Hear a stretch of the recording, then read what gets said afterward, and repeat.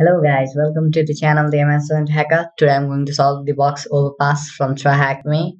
So before getting into the walkthrough, please don't forget to subscribe to the channel and hit the bell icon. Okay, I'm in the site tryhackme.com. Already joined the room overpass and also deployed the box. Okay, let's start the walkthrough with nmap scan. To perform an nmap scan, just open your terminal, just type sudo nmap svt numbered version -sc to run default scripts -o for OS fingerprinting and the machine's IP. Okay, let the scan to get completed. I'm just going to stop it here and get the scan results. Okay, as you can see, only two ports are open. Port 22 is SSH and port 80 HTTP. Let's start the enumeration with HTTP port. Just paste the IP in the browser. Okay, we got some sort of page. Welcome to Overpass, a secure password manager with support for Windows, Linux, macOS, and more. Okay, let's start directory searching. I'm going to use GoBuster to do that. Okay, just type GoBuster -u for URL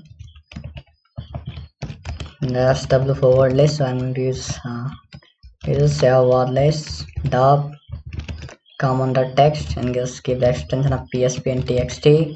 ST for time threads of around 100 and S time out of around 100 seconds. Okay, let's run the scan. Okay, GoBuster found this directory /admin. Okay, let's source and view what it is. Okay, kind of got something. Please log in to access this content. So got a login page. So there's kind of hint in the question also. So it says that it's OWASP top 10 vulnerability and do not brute force. Okay, so it's either SQL injection or broken authentication. Let's check for broken authentication first. Let me view if there are any cookies or not. Let's go to inspect element, Ctrl+Shift+I, or right click and go to inspect element.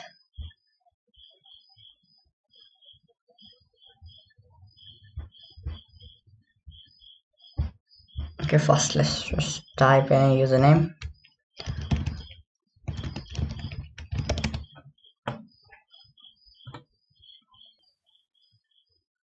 Okay, there are not any cookies in here. Let's like a JavaScript file also. There seem to be three JavaScript files: main.js, login.js, and cookie.js. This cookie.js and main.js are just usual JavaScript files, but I don't think login.js is usually present in web pages. Okay, let's check what it does. Okay, you can see here in this path, if there is no cookie, then it says just incorrect credentials. Else it will just set a new cookie and take us to this admin page. So if you kind of set ourselves a new cookie, then hopefully we'll get in this admin page. Okay, so I like to use cookie editor. So it's a plugin for Mozilla Firefox. You can just search in Google for cookie editor plugin and get it. Okay, so token name is session token. As you can see here, it's session token. Okay, let's just set a random value. Okay, let's save it. Okay, now let's try to refresh it and hopefully we'll get inside this admin page. Okay, kind of got inside the admin page. We've got some sort of encrypted SSH keys. The username is James. So let's copy those SSH keys and I'm going to use John the Ripper to crack the passphrase from these SSH keys. If you don't know how to use John the Ripper to get SSH keys, I've made a separate video on that also. You can just check that out. I'll leave the link in the description below. Okay, let's copy this encrypted SSH keys in our machine.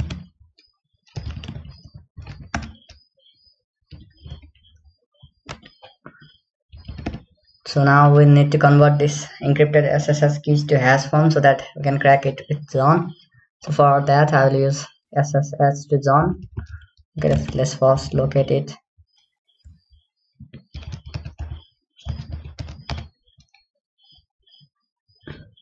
Okay, it's located in this directory user share zone and ssh2john.py. Okay, let me clear the screen first. So it's located in users share zone and ssh2john.py. So our input file is idrsa and let it output as hash. Okay, you can see here that now idrsa ssh keys is just converted into brute forceable form. Okay, now let's use John the report to just brute force and get passphrase. Okay, just type John hash. Okay, then dash word list flag for word list. So I'm going to use rocky.txt. It's located in user share word list and rocky.txt. Okay, let's run it. Okay, it's immediately found password and I think it's James13. Okay, now let's try to log in with SSH credentials that we just found. Okay, let me clear the screen. Okay, to log in with SSH, you just type SSH, username James, and the IP. Let me copy the IP first and give a flag dash I and SSH keys.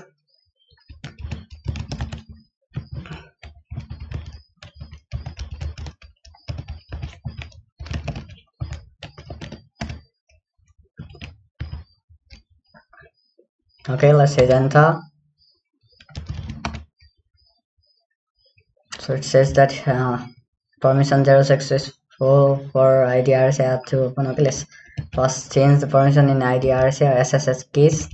Let's type csmod 100 IDRSA.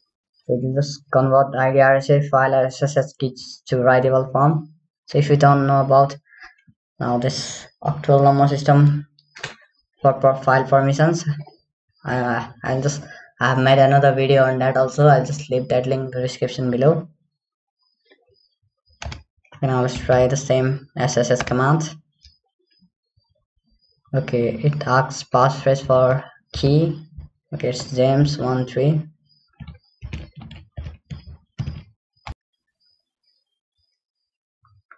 Alright, we kind of got inside the box. Okay, let's get the user flag.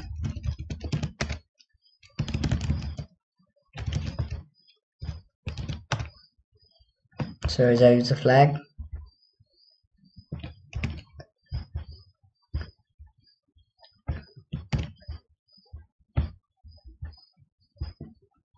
Okay, now let's get to privilege escalation part. So there is another file named to-do.txt. Let's check what it does. So what's the message in there? There's some sort of message to just write down my password somewhere in the sticky note so that I don't forget it. Why should we make a password manager? So there's some sort of password manager in this box. The password manager that this message is referring is maybe there's SSH keys that we just found.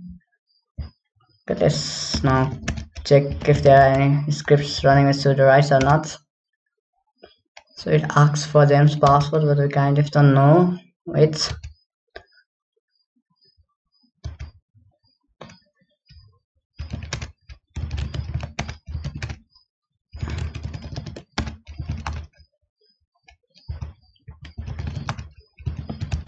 Let's check if there are any cron jobs or not. Just cat etc and cron tab.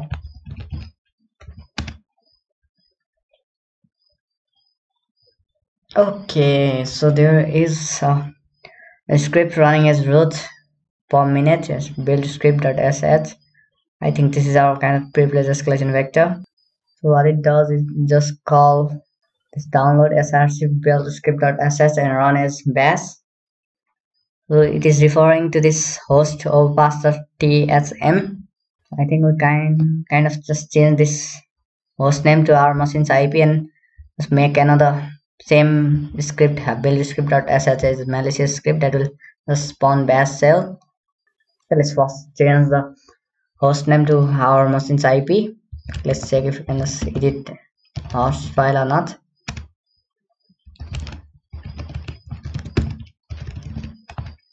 Okay, it is actually writable.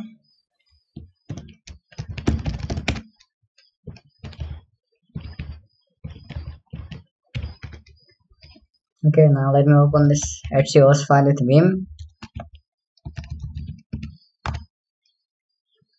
So what I'm going to do is just change this IP of overpass.tsm from this localhost to my ParrotOS IP. So it's 127.0.0. It's 10.986.227. So it's my machine's IP. Okay, let's save it. First, I'm going to make directories like this: downloads, LOADS downloads, src, who downloads, src,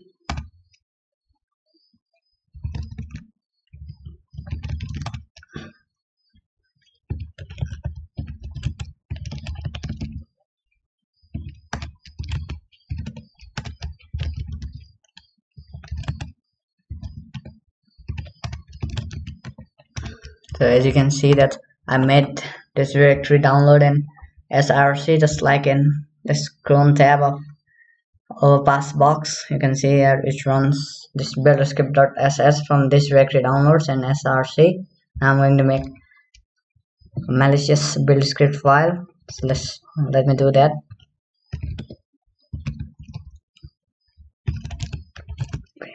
Build the script.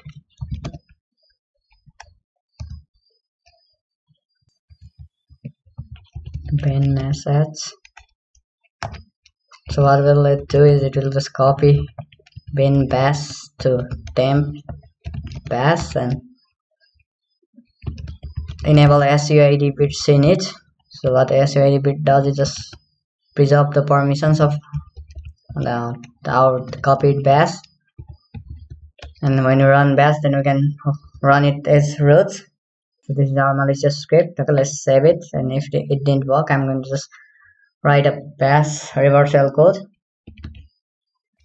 So now I'm in the root directory where my download and src folder and build script.sh. So now what I'm going to do is I'm going to set up a simple HTTP server using Python. To do that, just type sudo python3 http.server port 80.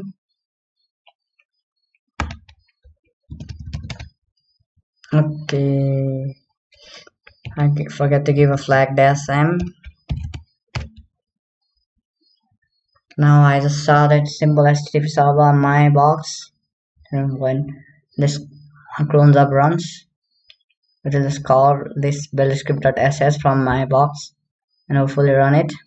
Okay, let's just wait. Okay, as you can see here that the script ran.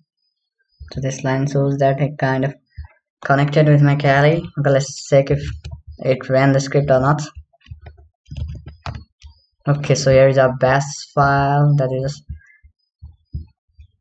that it copied from bin directory. Okay, let's run it. So what we need to do is just type bash and -p to preserve the permissions, and SUID bits are also enabled. As you can see, it's highlighted in red. Let's hit enter.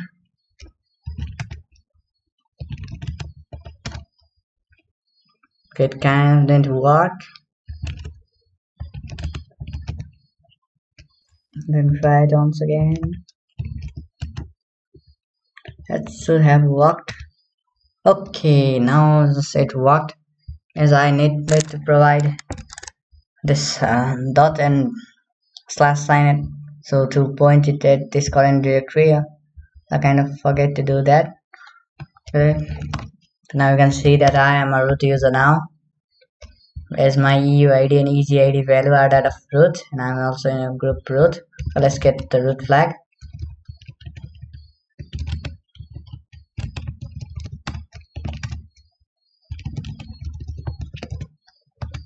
Okay, here's my root flag.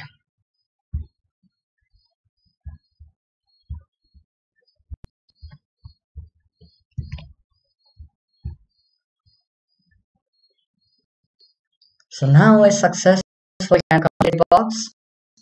Down from this box as we just learned how to escalate privilege with misconfigured cron jobs, also how to crack or encrypted SSH keys. So this was in this video, and please don't forget to subscribe to the channel and hit the bell icon. Hope to see you in next one. Okay, bye.